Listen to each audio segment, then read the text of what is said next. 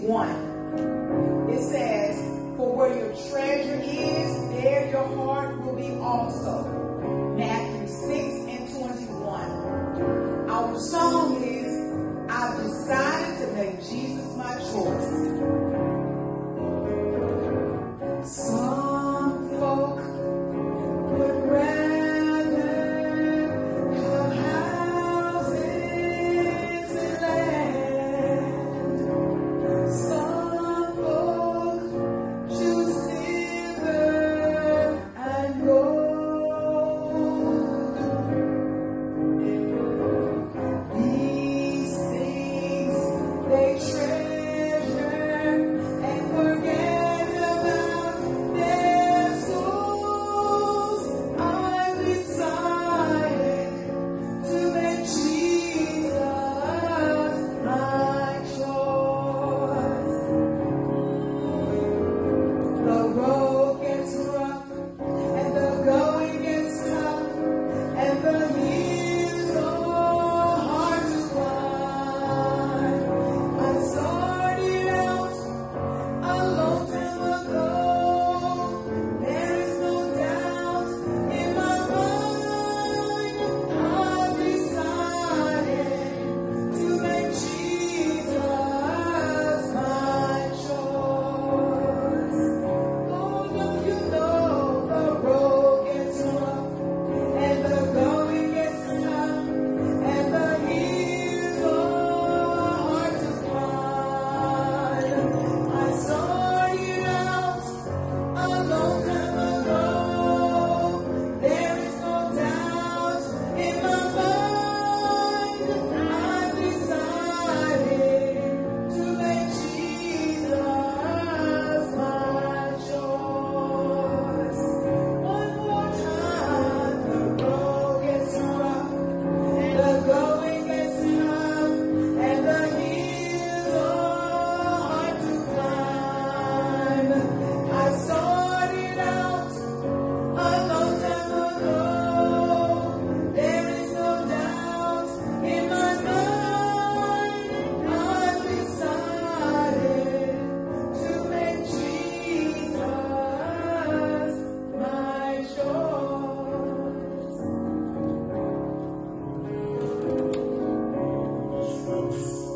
When the road gets tough and the hills are hard to climb, I started out a long time ago, there is no doubt in my mind, I've decided to make Jesus. Father God in heaven, we thank you, Lord, for giving us favor. For giving us favor of making Jesus Christ the choice. God, we thank you, Father, for who you are, for what you do. God, we thank you for your word on tonight. Lord, we come to glorify you, magnify you, and lift you up. God, we thank you, Father God, for this privilege of just coming before you. We ask you to bless us tonight, Father God. Bless us to hear your word and be blessed by your word. Bless us, Father God, that we would do those things that are pleasing to you, and bless that this night is not in vain. And Lord, we ask you to keep the glory, all the honor and all the praise. Bless us to be beneficiaries of your many blessings. It's in the strong, mighty, powerful, anointed name of Jesus Christ we pray, and we ask it all. Amen. Thank God. I've decided to make Jesus my choice. Hallelujah to the Lamb. I'm so glad that you've decided to make Jesus your choice, and it's fitting with tonight's lesson on tonight. If I can get some readers for tonight, that would really be a good thing for me. I need someone for Matthew 18 through 20. I'm sorry, Matthew 28, 18 through 20. Matthew chapter 28, 18 through 20. Brother Miles has that one, I guess. 1 Corinthians chapter 15, verses 1 through 5. Sister Brown has that one. 1 Corinthians chapter 15, verses 1 through 5. 2 Chronicles chapter 16, verse number 9. Sister Davis, 2 Chronicles chapter 16, verse number 9. Sister Darrington's Acts 1 and 8. Sister Darrington, Acts 1 and 8. And then Sister Cora Woods, 1 Peter 3 through 15. I'm sorry, 1 Peter chapter 3, verse 16. 1 Peter chapter 3, verse 16. Everybody there? On last night, last Wednesday, we talked about, no, that's okay. We talked about the 5 P's to effective evangelism. And if I awake you at 3 o'clock in the morning, what would you tell me the 5 P's of effective evangelism are? Number 1. Prepare. Number 2. And there was a balk on the mound. There was a balk. He started towards home plate and turned and went to second. Let's try it again. Number 1. There's another balk. He went to third base that time. Prepare. 5 P's to effective evangelism. Number 1. Prepare. Number 2. Number 3. Number 4. And prescribe. Let's do that again. 5 P's to effective evangelism are prepare, pinpoint, personalize, picturize, and prescribe. And they are written and found in the Sharing the Gospel book that I have before you. And you can get one for a very low price. Amen? So tonight we will deal with prepare. This is the most important part of the 5 P's to effective evangelism. Prepare is the most important part of the 5 P's to effective evangelism. Brother Miles looking for his notes from 1998. Prepare is the most important of the 5 P's to effective evangelism. Why we say it's the most important one? Why is prepare the most important one? What do you think? You got to be prepared. You must be prepared. That's a good answer. Anybody else? It's the foundation. Amen. Why would prepare be the most important one? It's the foundation. You got to be prepared. It's your starting point. And many times how we get started is how we end, right? If we start off with a bad attitude, guess what? That attitude will follow you all week long. Not just all day, all week. So preparation is the most important part of sharing the gospel of Jesus Christ. Last week we talked about evangelism. Evangelism is sharing the gospel. Evangelism is one beggar telling another beggar where to find bread. Evangelism is sharing the good news of Jesus Christ. Evangelism is sharing the death, burial, and resurrection of Jesus Christ. Who has 1 Corinthians chapter 15? 1 Corinthians chapter 15. Someone has that? You stand and read that for us real big, right? 1 Corinthians 15 and 1 through 5. Moreover, brethren, I declare unto you the gospel which I preached unto you, which also ye have received, and wherein ye stand, by which also ye are saved, if ye keep in memory what I preached unto you, unless ye have believed in vain. For I delivered unto you, first of all, that which I also received, how that Christ died for our sins according to the Scriptures, and that he was buried, and that he rose again the third day according to the Scripture, and that he was seen of Cephas, then of the 12. You notice I have fingers up as you read, right? What was the first one? Jesus died according to the Scripture for our sins. Number 2, Jesus was buried. Number 3, Jesus rose from the dead. And number 4, he was seen. This is what we know as the gospel. The word gospel is good news. And as we know the gospel, we know that these are the 4 pillars that the gospel stands on. First of all, he died. Jesus died. Jesus was buried. Jesus rose. And the 4th one is evidence of that. Evidence of Jesus' promise that in 3 days he will rise again. The disciples want to know, when will the kingdom come? And said, well, Jesus said, well, don't worry about that. But if you tear this temple down in 3 days, I will rebuild it. They thought he was talking about the synagogue. But he was really talking about the temple, Jesus Christ. That's why we are the temple of God. You believe that? We are God's temple. We are God's representative. We are the temple of God. And that's why we ought not defile our temple. How do we defile the temple? Is there any way to defile the temple? How do we do? Because God's temple. Say again. You defile your temple if you do those things that are against God. Okay, if you do those things that are against God, what are some of the things that we can do that defile our temple? Don't tell me what your problem is. Tell me about somebody else's. Getting drunk. Getting drunk. You heard Sister David, she eat a lot of pretzels, Brother Miles. What does that say? Brother McGill, she eats a lot of pretzels. What does that say? That's the temple. She eat a lot of pretzels. Now, I don't know what hood she grew up in, but in my hood, those who ate a lot of pretzels, they had a drink with it. Amen. So getting drunk, anything else defiles our temple? Misuse of our body. Misuse of our body, including eating, right? Misuse of our body, including eating. We defile our temple. So this is the temple of God. Our temple is God's temple, and we ought not defile it. So we're talking about prepare, right?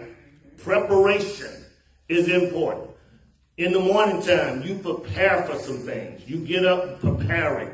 And most of us grew up in a house that you prepared for Sunday morning when? On Saturday night, right? Yep. And then as you got older, it didn't matter how long you stayed out and played cards. Right. Sunday morning, you would be prepared to walk out the door when it was time to walk out the door. Amen? So preparation is important. Everybody must be prepared to do what God's called them to do. You know, some people say, oh, God is calling me to preach.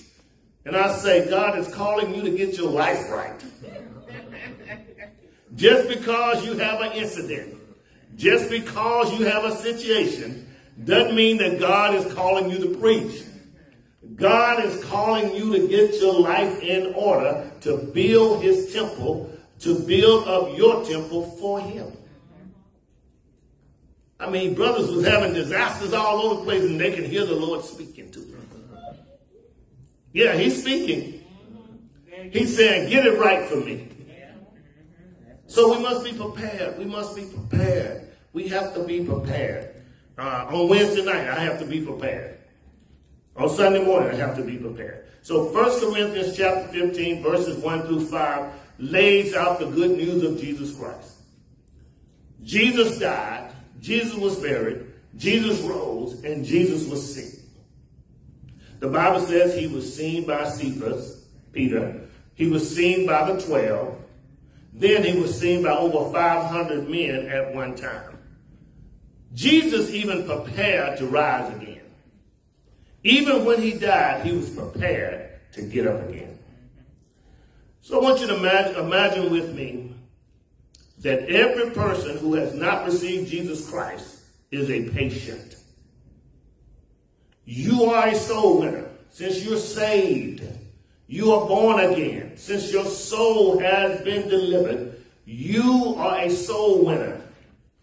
And in every phase of your life, your soul winning experience takes you from one point to the other. Imagine with me tonight that every person who needs to know Jesus, every person who's not born again, just imagine that they are patients. The third thing I want you to imagine is the fact that Jesus Christ, and this is more than an imagination, Jesus Christ himself is the great physician.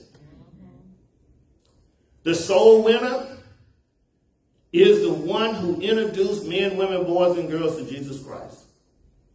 The person who is not born again is a patient.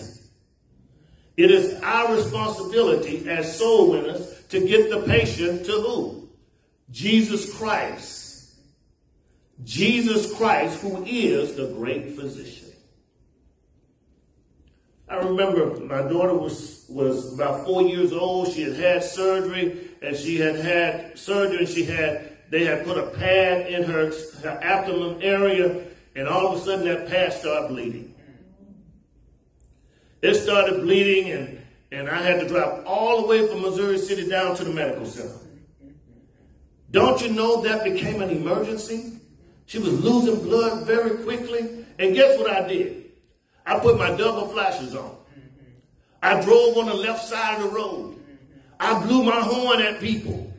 They hadn't done anything to me, but I had an emergency on my hand. So the next thing I want you to imagine is that every person who's not saved is your child.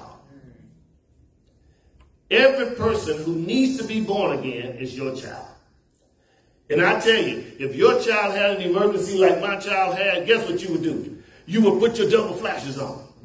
You would drive on the left side of the road. You would tell people, get over, move out my way. You would speed and you would ignore the speed limit. You'd jump on the plane. Because You had an emergency. your child is in danger. Every soul winner must look at every born-again person as if it's your child, not somebody else's child. You know, because we're quick to write people off, aren't we? Oh, that's just another dope dealer that just got killed. Forgetting that it's somebody's child. Every person that you come in contact with that is not saved, I want you to look at that person as your child. And do for that person that you would do for your children. You would create an emergency. You would know that it's an emergency. And you would tell people, get out of my way.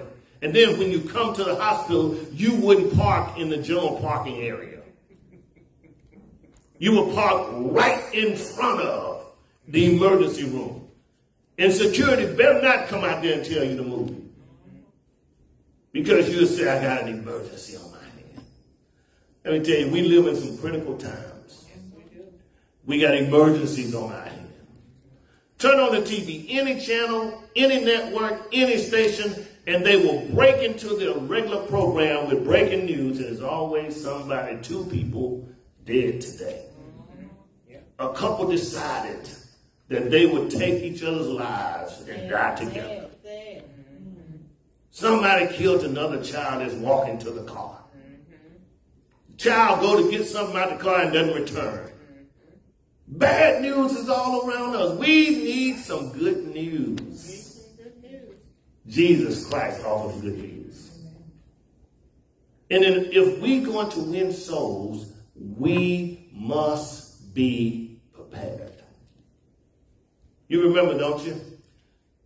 These 2 brothers walked up on the devil, walked up on the demons, walked up on a man, began to cast them out. Well, they thought they were going to begin to cast them out. The demons began to speak. Paul, I know. Jesus, I know. But who are you? And whipped them to death because they wasn't prepared. If we're going to win souls, if we're going to bring people to Jesus Christ, if we're going to evangelize, we must be prepared. 1 Corinthians chapter 15, verses 1 through 5 says, Jesus died, Jesus buried, Jesus rose, Jesus was seen, and you must be born again. Who has 2 Chronicles 16 and 9? 2 Chronicles 16 and 9. 2 Chronicles 16 and 9. For the eyes of the Lord run to and fro throughout the whole earth to show himself strong on behalf of those whose heart is loyal to him.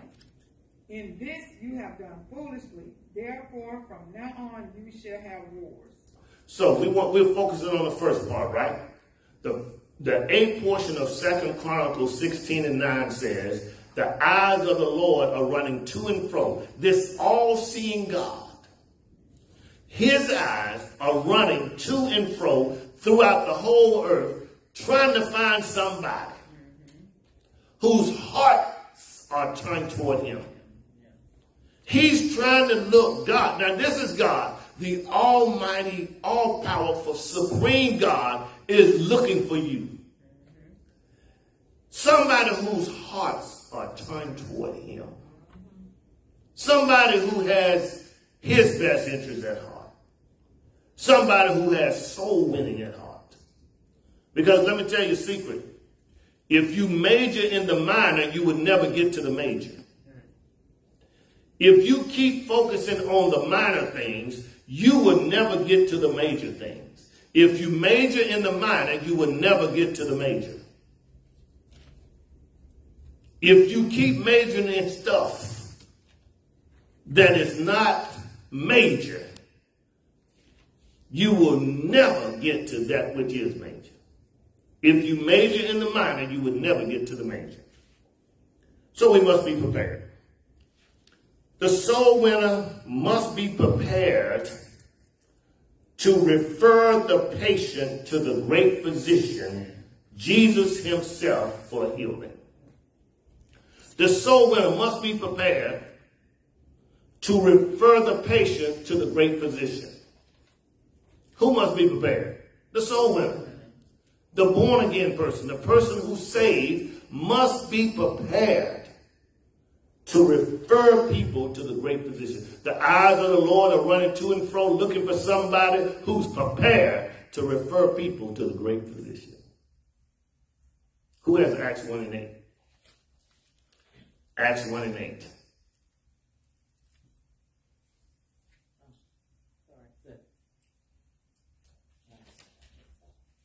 But you shall receive power. After that, the Holy Ghost is come upon you, and ye shall be witnesses unto me both in Jerusalem and in all Judea and in Samaria and unto the uttermost part of the earth. After the Holy Spirit has come upon you, you will be witnesses. God is concerned about us being witnesses. God wants us to be witnesses. I told you on last week that God has given us the power, the combustion, the explosion. The word power here means dynamite, dunamis. It is the same word we get the word dynamite. It's an explosion. I told you last week that Sister Davis has said it to me, and then my daughter has said it to me, don't be driving my car like that. And all I did is accelerate. When you come off the finish, off the starting line, you ought to accelerate. Don't be driving my car like that. You're going to mess up my car. Don't you know there's an explosion going on in the engine? And every now and then a car needs a good explosion. Let me tell you, there are some churches that need a good explosion every now and then. They need the Holy Ghost. They need a powerful ignition that will turn them upside down. And the Bible says, once the Holy Ghost come upon you, you will be witnesses.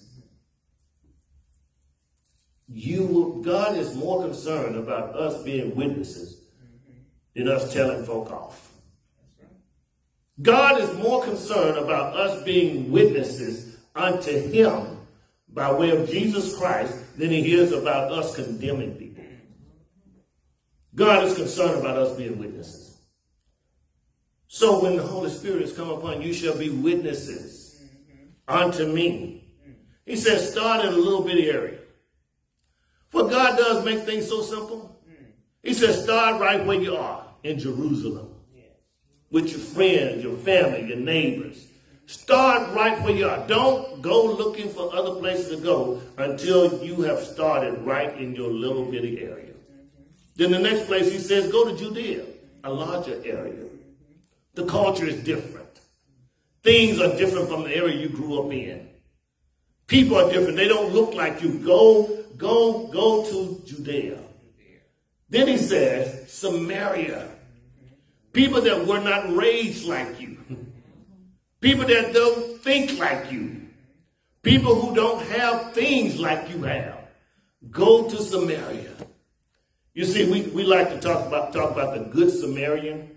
The Good Samaritan. The Good Samaritan, he found the man on the side of the road half dead. And when he found him on the side of the road half dead, he bandaged him up. He poured wine into and oil on him. And then he put him on his donkey. And the man the Good Samaritan, he walked while the man rode his donkey. We love talking about that. We love talking about being a Good Samaritan. Let me tell you, there are people that are not just half dead. There are people dead on the side of the road. And you're right. And then he says, go to the utmost parts of the world. And they're not just physical. They're still walking around. They're not physically dead. They still inhaling and exhaling. They still have breath in their body. They still have their heart pumping blood to every extremity of the body. But if Jesus were to come today, will they go to heaven? They are spiritually dead. And God is looking for us to allow the Holy Spirit to give us the power. Allow the Holy Spirit to lead us, guide us, and direct us.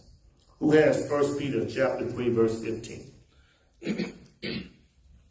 1 Peter. 1 Peter chapter 3, verse 15. And it reads, but sanctify the Lord God in your heart, and always be ready to give a defense to everyone who asks you a reason for the hope that is in you with meekness and fear. Amen. So we are to sanctify the Lord God. We got to make sure that God is in our hearts. We need to be born again. So in other words, we need to know beyond a shadow of a doubt we're saved, we're born again. We need to make sure that God is set aside from any other thing. He's not the man upstairs. From any other person. He's not the big boss man. He is Almighty God himself. Woo! He's God. And we have to honor him. That's why Jesus says, when you pray like this. Hallowed be thy name. God, we honor you. God, we praise you. You are a wonderful God. God, we love you. We bless your name, Lord. He's the mighty God. There is no one or no thing like our God. Like our God. That's right. There is nobody like our God. He says, set God aside from anybody else in your heart. Then he says, be ready to give a defense. Be ready to give an answer of the hope that lies in you. Don't be caught off guard. You don't have to give a dissertation. You don't have to do a thesis. You don't have to get into an argument, but be ready. And once you give your defense, once you give your answer, you walk on by. Because the Holy Spirit goes to work at that point. Amen? So the soul winner must be prepared to refer the patient. Who's the patient? The unsaved. Those who have not met Jesus yet. And the unsaved need to be saved. The unsaved need to be healed. The soul winner, in this case, in preparation, the soul winner is an intern. What's an intern? Somebody that's coming in.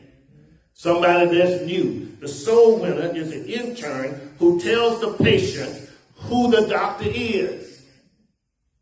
The soul winner that focuses on who the doctor is. Who's the doctor? His name is Jesus. He tells the soul winner who the doctor is, what the doctor can do, what the doctor will do to him, with him, and through him. Isn't that awesome? Yeah. The soul winner introduces the patient to the doctor. The soul winner makes sure that the patient sees the doctor. The soul winner is the one who tells the patient who the doctor is, what the doctor can do, what the doctor will do to us, for us, and with us. And not to mention through us. He's the doctor. I had a doctor named Dr. Dwayne Williams in Sugarland. And for the last few years, I when your insurance changes, you change doctors. So he had a little nurse that would walk into the room and invite you in. And whenever I had a problem, whenever I was hurting, one time I walked in, I was hurting here, there, and there. He said, man, look like you falling apart. But check this out. Whenever his his nurse was Sam.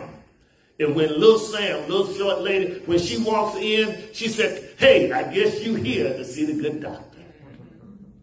She had a smile on her face. She greeted you like she was excited. She said, "I know you here to see the good doctor." And it was before the good doctor came out on TV. She said, "You came to see the good doctor." Guess what? Now I'm going back to Dr. Williams because he's still a good doctor. But every single time I went to the doctor, I didn't look forward to seeing Sam. I didn't look forward to seeing the lady that took my money. I looked forward to seeing the doctor. His name is Jesus. So when I went in and I looked forward to seeing Dr. Dwayne Williams, when I look forward to seeing him, I'm in all kinds of pain. Stuff is hurting me. Knees ain't right. Feet not right. Back out of whack. I'm looking to see the doctor. I see Sam. I'm still hurting. But when the white coat walks in the room, I begin to feel better. Because the doctor is in the house. Sam can tell me what I'm going to do, but the doctor tells me what to do. So when the white coat walks in, a smile comes on my face. Because I know the doctor, the good doctor, can fix it. When we introduce people to Jesus Christ, we got to make sure that they understand real well the good doctor is in the house. His name is Jesus. And we got to tell them who the doctor is. We got to tell them what the doctor can do and will do to us, for us, with us, and through us. Because he's a good doctor. His name is Jesus. And when there's pain, when there's suffering, when there's agony, when there's defeat, when you're down and out, you need Jesus. And people who are not saved need Jesus. Do I need Jesus to go to heaven? I just love that little scene. Do I need Jesus to go to heaven? Brother, you need Jesus to pump gas. You need Jesus to go to Walmart. You need Jesus to just walk out your house. And you think you don't need Jesus to go to heaven? Yeah. The songwriter says, "I need you every minute, every hour, every second of the day." And then another songwriter says, "I need you right now. I need you right away. I need you now." Since every soul is vital to God, vitally important to God, the winning of a lost soul is considered an emergency. If you're going to win souls, it has to become an emergency to you. We're soul winners. One of the most neglected things in the local church is evangelism. The other one is prayer. One of the most neglected gifts of the body of Christ is evangelism, and the other is prayer. We just neglect. I don't know. We don't have time. Have you noticed when we go out to just share Christ, or when we go out to walk the streets in prayer, when we go out to bless the neighborhood, very few people show up? It's simply because it's a neglected practice. Why is it so neglected? What's the reason?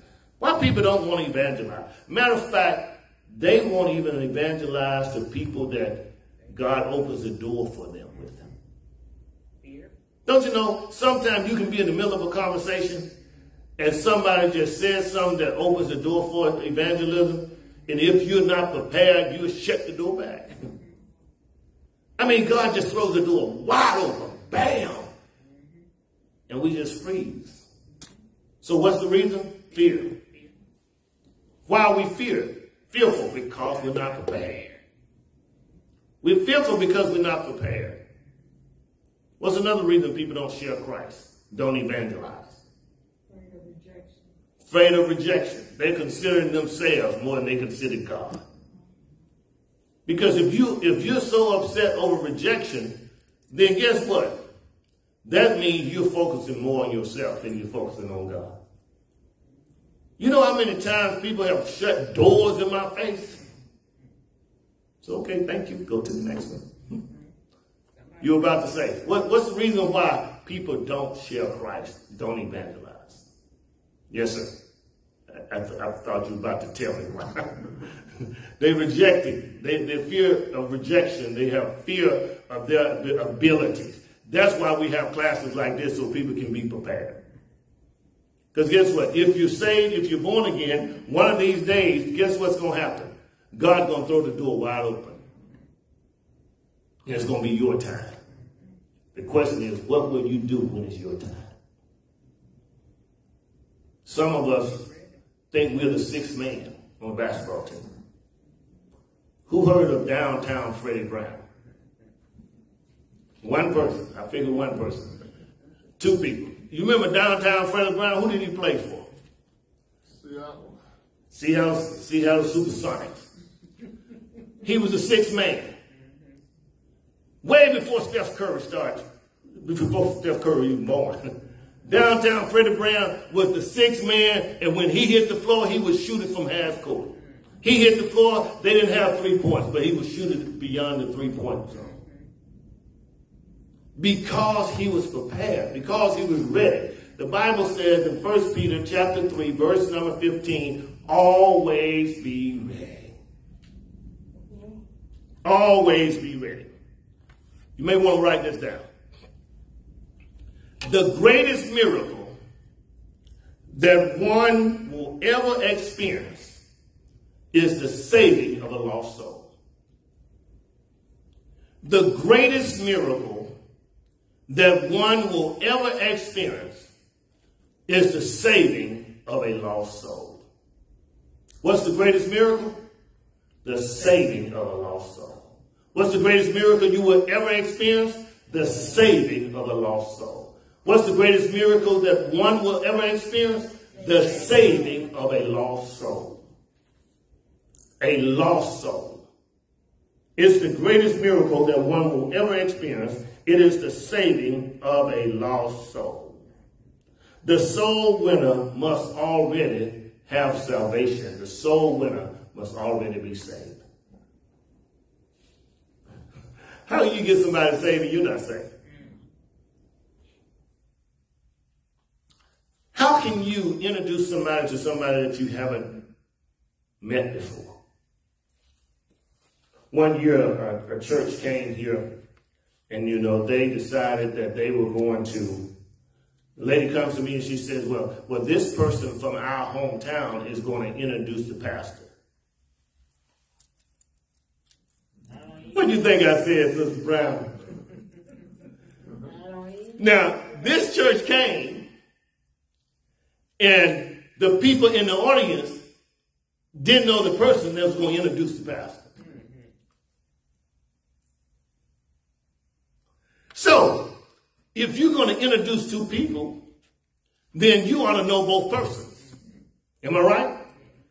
So I said, no, I'm going to introduce the pastor. Because I know the people, and I know the pastor. And if someone else introduces the pastor, it's because he has been here or she has been here before, and the people know that person, and that person knows the pastor. It just makes sense to me, right? So if you're going to introduce somebody to Jesus, you need to know him for yourself. That's right. You need to know who Jesus is. What does it look like you not knowing who Jesus is and you introducing somebody to Jesus?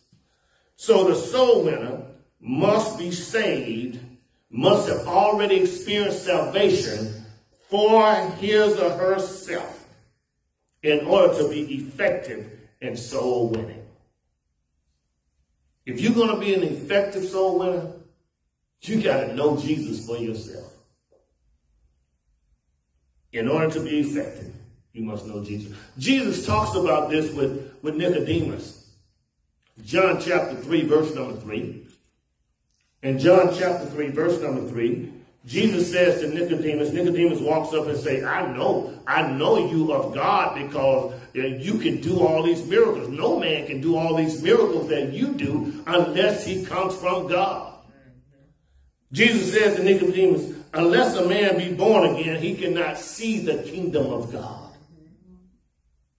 Unless one is born again, he or she cannot see the kingdom of God. This process of seeing the kingdom, this process of knowing who God is, this process can only come through spiritual eyes.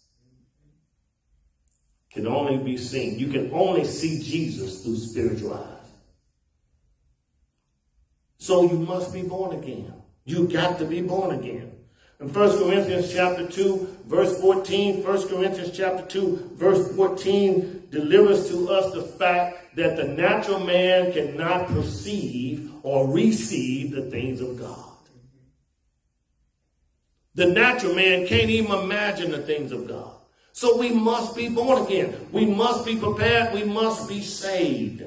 We must be born again. Brother Miles, I think you got Matthew 28, verses 18 through 20.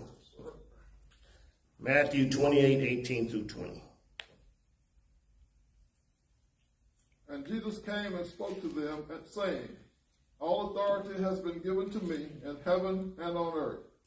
Go therefore and make disciples of all nations, baptizing them in the name of the Father, and of the Son, and of the Holy Spirit, teaching them to observe all things that I have commanded you. And lo, I am with you always, even to the end of the age. Amen. Amen. Jesus speaks to his disciples. He says, what you need to know is that all power in heaven and earth has been given unto me. And I'm sending you to go. I'm sending you to witness. I'm sending you to baptize. I'm sending you to tell people about through the great commission, who Jesus is. And he says to us, therefore the soul winner must be born of the Spirit of God in order to carry out the great commission. Jesus says, I'm sending you out that you can be a good example and lead people to Christ, and lo, I will be with you always, even to the end of the world, even to the end of the age, even to the end of the era. I will be with you. Key word there is lo. This word lo means indeed I'll be with you. Surely I'll be with you. It's not the way Daddy defined lo. Daddy didn't want to fly on an airplane. So every time they talked about flying, or every time they talked about a helicopter, and every time Daddy saw Mama get in the croc ducks with one of his friends, and they would tell him, you're next, he would say, no, no, no. God said, lo, he will be with you. Not high, he will be with you. So the key word here, lo, certainly I will be with you. I guarantee you I'll be with you. So we ought to go. Go be therefore. This word go means in the process of you doing your daily tasks. In the process of going, go and share things about Jesus. I just said that we need to be born again. We need to be saved in order to be effective in evangelism. The first assignment for this series is for you to write down your salvation story. Write down your salvation story. Just a half a page or a page or so. Write down your salvation story. Don't tell me how God rescued you from a spinning car and he stopped you right before you went into the ditch. Don't tell me that. I'm talking about the one time that you were born again, the one time you were saved, the one time you gave your life to Christ. One time. Talk to me about who was there, what the conversation was about. You may not remember the date. You may remember the date. Most of you can tell me my salvation story just as well as I can. How did that happen? How do you know my salvation story more than? Because I'm able to interpret it. I'm able to regurgitate it. I'm able to give it to you. That's what I want you to do. Just tell me your salvation story. Don't give me no flowery story, okay? Just the salvation story. Any questions? Comments? Who think I'm already crazy? Well, y'all thought that anyway. So. That's nothing new. God bless you real good. So you're going to write down your salvation. Those of you who are listening online, write down your salvation story and support it with scripture. What scripture says about you being saved? Because if you say that you are saved and you have not received Jesus Christ, you're not saved. If you say that you're born again and you have not received Jesus Christ, you're not saved. If you say that you've been born again by any means other than the death, burial, and resurrection of Jesus Christ, you are not saved. One lady told me in a teaching session, "I dare you say that. I know I'm saved." Well, tell me how. Big old red mark on her paper. Tell me more. Because it's salvation that comes only through Jesus Christ. So you're going to write your salvation story. And you're going to bring it back and share it with us. So we can celebrate with you. Jesus Christ must always be the main attraction. Jesus Christ must always be the main attraction in any witnessing encounter. Who's the main attraction? Jesus. You got a good story. I admire your story. I celebrate with you because of your story. But it's his story that changed lives. It's his story that changed hearts. Jesus Christ must be the main attraction in any witnessing encounter. Jesus Christ must be. After all, he's the great physician. He's the one that makes the wounded well. He is the balm in Gilead. He's the one that solved our problems. Jesus Christ is the main attraction. So what does that say? When you're witnessing, people ought to hear about Jesus. When you're sharing your faith, they ought to hear that your faith line up with Jesus. It's all about Jesus. A witness should never focus on his or her thing or anybody else's thing other than Jesus Christ. A soul winner should focus on Jesus Christ, him crucified and resurrected. You must witness by way of the Holy Spirit. You must be led by the Holy Spirit. You must be guided by the Holy Spirit. The Holy Spirit leads us into. Now, even though we're trained, even though we're prepared, we don't just walk up and start talking. We want the Spirit to lead us. Last week I told you about how I would go to Sharpstown Mall, stand on the second floor, and as I stood on the second floor, I would ask God, God, send somebody my way for me to share Christ with them. I felt like I was prepared. I felt like I was equipped. And every single time I prayed, God, send somebody my way, God sent somebody my way. And I was able to share Christ with them. So you want to be adamant about obeying the Holy Spirit. It is imperative that we seek God through his word. It is important, it is imperative that we seek God through God's word. It is imperative, it is important, it is crucial that we seek God through God's word. That's why we're studying God's word, we're reading God's word, we are listening to God's word, we are hearing the voice of God. It is important that you hear the word of God through God's word and pray over his word daily. I've said before, you pray over his word and you pray his word. Two different things. You pray over God's word and you pray God's word. Every parent likes to hear their child regurgitate what they told them.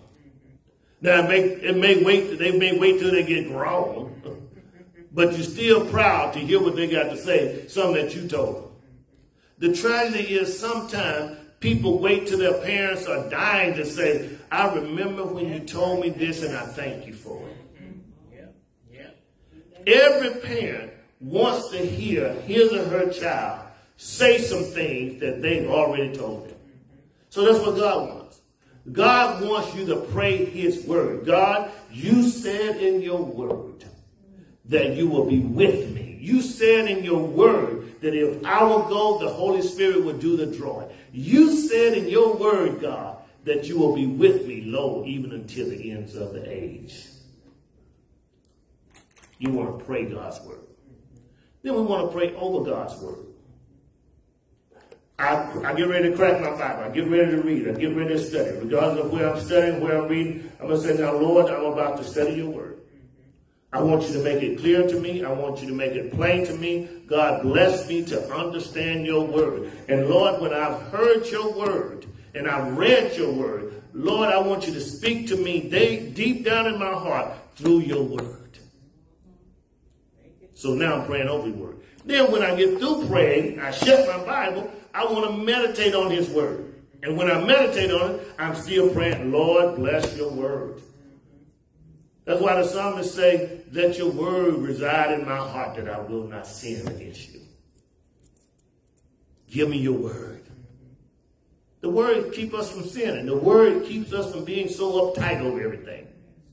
The word guides our footsteps. The word is a lamp unto our feet. And the word is a light to our pathway. It's the word. So we have to concern ourselves with the word. Let me make this last few points and I'll let you out of here. As a soul winner, you should spend 90% of your time in Bible study, prayer, and meditation. In other words, in preparation. You should spend 90% of your soul winning time. Let me make that clear. 90% of your soul winning time in Bible study, prayer, and meditation. Only 10% of your soul winning time should be geared towards sharing the gospel. What did I just say? When you are winning souls, 90% of your time ought to be spent in Bible study, prayer, and meditating on God's word. The other 10% of your soul winning time ought to be actually sharing the gospel of Jesus Christ. Why? Why is that? Somebody tell me, help me. Be prepared. We talk about being prepared. You must be prepared. You have to be prepared. You got to be prepared. And if you spend all your time talking to people about Jesus or trying to share about Jesus, guess what? You are not prepared. We must spend 90% of our time in Bible study, prayer, and meditation. 90% of our soul winning time being prepared.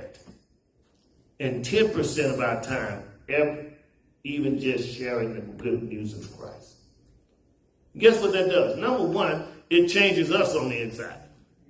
The word changes us. The word rearranges us. The word makes us different. The word prepares us. And as we are prepared, then that other 10% of our soul winning experience comes through telling people about the good news of Jesus. 90 plus 10 is how much? So how much time you got to gossip? How much time you got to deal with something else? How much time you got to put something else on your plate? So everything we do, especially from the church, ought to have an evangelistic thrust. Our music ought to be evangelistic. Our preaching ought to be evangelistic. Our broadcast ought to be evangelistic. We ought to reach people for Christ. Back home, they teach the young preachers that if you don't include the gospel, you just said a good speech. Just go sit down. See, y'all so kind here. Y'all so nice here. Back home, before the brother even get up to speak, they tell him, now, if you don't include the gospel, I'm going to get up and walk out of here. If you don't preach the death, burial, and resurrection, you just gave a good speech and made people happy. So in order to teach it, in order to preach it, you need to know it. So 90% of your time must be spent in preparation. Bible study, prayer time, and meditating on God's word. Amen. There may be somebody that don't know Jesus. This is your opportunity to get to know him. We talk much about the death, burial, and resurrection of Jesus Christ. And it all leads to this moment that you can be born again. You can be saved. you can go to heaven. The door of the church is open. The invitation is extended. You can get to know Jesus right now. Right where you are, you can get to know him. You can get to know Jesus in such a way that you can be born again. Just believe the story that over 2,000 years ago, Jesus died for you and he died for me on a hill called Calvary. He gave his life for you. And if it had not been anybody else in the world but you, Jesus would have died for you. And since he died for you, he wanted to make sure that you understood well that he is able to secure your future. So he was buried and he rose from the dead. And the evidence of his resurrection was seen by other people. This is the gospel of Jesus Christ. And if you're going to be saved, you're going to be saved by this gospel. If you've never received Jesus Christ as your personal Savior, this is your moment. Just bow your head with me and invite him into your life. Say, Lord Jesus, I believe that you are the Son of God. I believe that you died for my sins. I believe that you rose from the dead.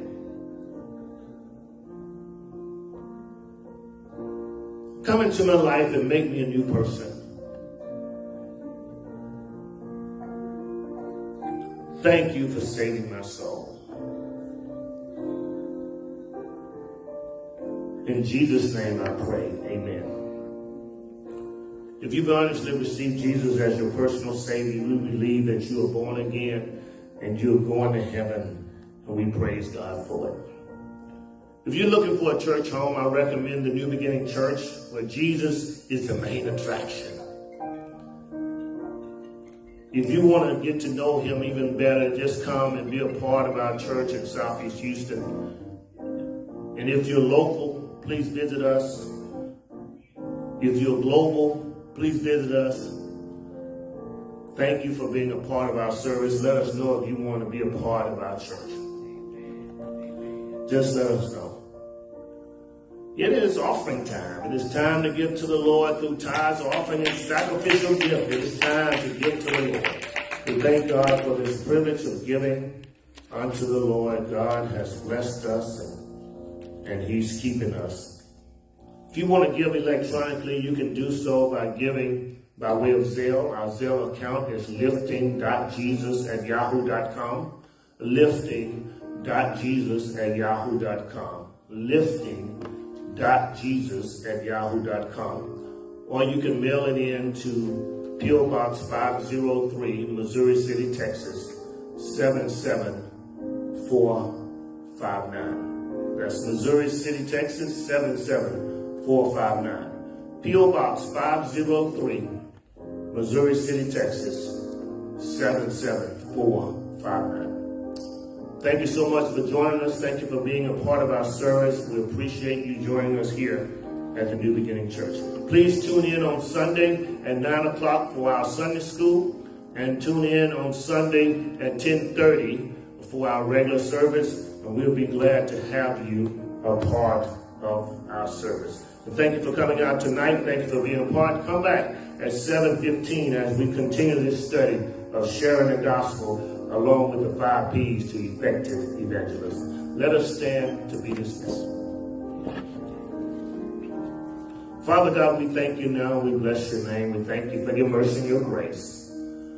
God, we thank you for the opportunity of sharing the gospel of Jesus Christ, for blessing our lives and keeping us, Father God. We thank you, Father God, for saving our souls and allowing us to witness for you and tell men, women, boys, and girls about the goodness of Jesus Christ.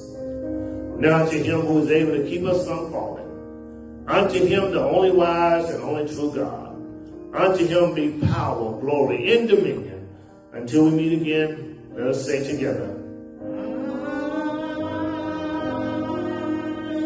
Amen. We are uniting the church, strengthening families, supporting schools, and empowering neighborhoods to impact the world as we are reaching souls by lifting Jesus. Jesus said, "And I, if I be lifted up from the earth, will draw all men unto me."